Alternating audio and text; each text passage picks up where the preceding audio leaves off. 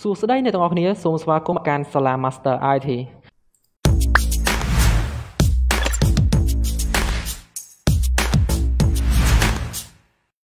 នៅក្នុងវីដេអូនេះខ្ញុំនឹងណែនាំបងប្អូនអំពីរបៀបលាក់ឬក៏បង្ហាញទៅលើ ruler និង text boundary តើអ្វីទៅជា ruler ហើយអ្វីទៅជា text boundary ហេតុអ្វីបានជាយើងចាំបាច់បង្ហាញទៅលើមុខងារទាំងពីរនេះបាទអញ្ចឹងនៅក្នុងវីដេអូនេះគឺផ្ដោតទៅលើបងប្អូនណាដែលគាត់ទៅនឹងចាប់ផ្ដើមសិក្សាកុំព្យូទ័រពីកម្រិតដំបូងហើយគាត់ត្រូវការដំឡើងទៅលើ Office ថ្មីប៉ុន្តែគាត់បាត់ទៅលើមុខងារទាំងពីរនេះបាទអញ្ចឹងអ្វីទៅជា ruler វាគឺជាបន្ទាត់មួយដែលប្រើសម្រាប់ក្រិតឬតម្រឹមអត្ថបទឲ្យបានត្រឹមត្រូវណាចំណែកឯ text boundary គឺជាមុខងារមួយដែលប្រើសម្រាប់កំណត់ពីព្រំដែននៃអត្ថបទរបស់យើងអញ្ចឹងខ្ញុំសូមបង្ហាញទៅលើការលាក់ឬក៏បង្ហាញទៅលើមុខងារទាំងពីរនេះតែម្ដងណាអ្នកទាំងអស់គ្នាត្រូវមានទៅលើកម្មវិធី Word មួយអញ្ចឹងយើងបើកទៅលើកម្មវិធី Word យើងចុច Start ជាមួយនឹងអក្សរ S នៅលើ keyboard ហើយយើងវាយពាក្យថា Word បាទនៅត្រង់ចំណុចនេះវាយពាក្យថា Word បន្តមកទៀតបងប្អូនចុចទៅលើពាក្យថា Word នៅលើកម្មវិធីនេះមកបែបនេះរួចអ្នកទាំងអស់គ្នាចុចទៅលើពាក្យថា Blank Document ណាបាទអញ្ចឹងជាទូទៅសម្រាប់បងប្អូនដែលដំឡើងទៅលើកម្មវិធី Office កម្មវិធី Word ថ្មីហ្នឹងគាត់តែងតែបាត់មុខងារទី1គឺបន្ទាត់នឹងតែម្ដងចំណែកទី2គឺ text boundary បាទអញ្ចឹងខ្ញុំសូមបញ្ជូលបងប្អូនអំពីការបង្ហាញទៅលើបន្ទាត់នេះតែម្ដងអញ្ចឹងដើម្បីបង្ហាញទៅលើបន្ទាត់បានគឺបងប្អូនត្រូវចុចទៅលើពាក្យថា View រួចបងប្អូនចុចទៅលើពាក្យថា Ruler អូខេបែបនេះអញ្ចឹងវានឹងលោតទៅលើចំណុចបន្ទាត់ខាងលើនេះមួយនិងបន្ទាត់ខាងឆ្វេងនេះមួយបាទ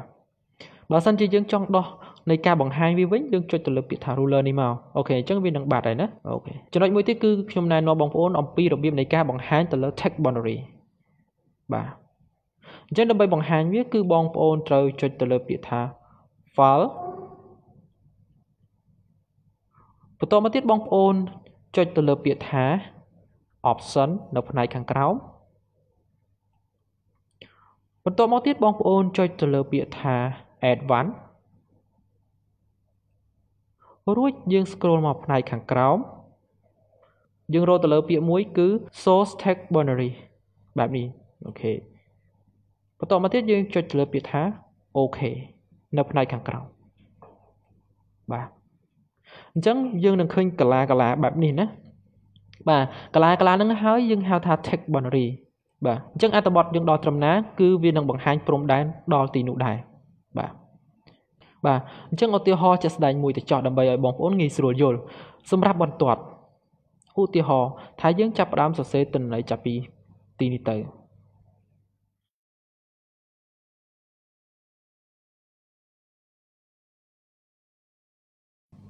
បាទអញ្ចឹងឧទាហរណ៍ខ្ញុំសរសេរទៅលើពាក្យនេះមួយសូមស្វាគមន៍សាលា Master IT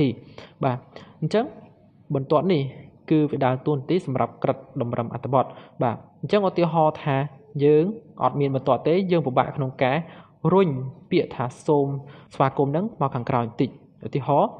យើងមានបន្ទាត់យើងងាយស្រួលបើសិនជាយើងមានបន្ទាត់យើងចុច tab លើ keyboard មកគឺវាបែបនេះអញ្ចឹងមានន័យថាយើងចូល1សង់ទីម៉ែត្រកន្លះបាទ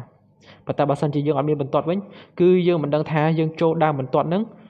ប៉ុណ្ណាទេយើងអត់ដឹងថាយើងចូល2សង់ទីម៉ែត្រឬក៏3សង់ទីម៉ែត្រទេបាទហើយមួយទៀតក៏យើងអត់ដឹងទៅលើថាតើយើងសល់ផ្ទៃទំនេរហ្នឹងប្រហែលសង់ទីម៉ែត្រដែរជាទូទៅសម្រាប់បងប្អូនដែលគាត់ធ្វើជាសភៅបើសិនជាអត់មានបន្ទាត់ហ្នឹងទេយើងពិបាកក្នុងការតើសល់គម្លាតប៉ុន្មានដើម្បីធ្វើឲ្យត្រូវទៅតាមស្តង់ដារនៃសភៅរបស់យើងណាអូខេបាទអញ្ចឹងចំណុចមួយទៀតខ្ញុំនិយាយសំខាន់ទៅចោះគឺចំណុច text boundary ហ្នឹងឧទាហរណ៍ជាក់ស្ដែងនៅពេលដែលទិន្នន័យយើងវាយដល់ត្រឹមណាគឺវាលោតដល់ត្រឹមនោះដែរកាឡាហ្នឹងណាឆ្នោតហ្នឹងហើយក៏វាបង្ហាញពីគម្លាតនៃផ្ទៃទំនេរមកដល់ទិន្នន័យរបស់យើងដែរឧទាហរណ៍ជាក់ស្ដែងត្រង់នេះគឺផ្ទៃទំនេរមកដល់អត្ថបទរបស់យើងអញ្ចឹងមានន័យថាវាបង្ហាញពីព្រំដែននៃអត្ថបទរបស់យើងនៅចន្លោះផ្ទៃទំនេរមកកាន់អត្ថបទរបស់យើងបាទអញ្ចឹងនៅក្នុងវីដេអូនេះមានត្រឹមតែប៉ុណ្្នឹងឯងសម្រាប់ការបង្ហាញទៅលើបន្ទាត់ជាមួយនឹង text boundary បាទអញ្ចឹងសង្ឃឹមថាអ្នកទាំងអស់គ្នា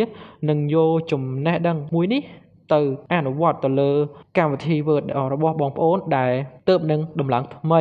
បាទអញ្ចឹងយើងត្រូវធ្វើទាំងពីរមុខងារនេះដើម្បីយើងងាយស្រួលក្នុងការធ្វើឯកសាររបស់យើងឲ្យកាន់តែស្អាតបាតផងដែរបាទអញ្ចឹងសូមអរគុណសម្រាប់ការតាមដានទស្សនាវីដេអូនេះបាទអញ្ចឹងសូមអរគុណ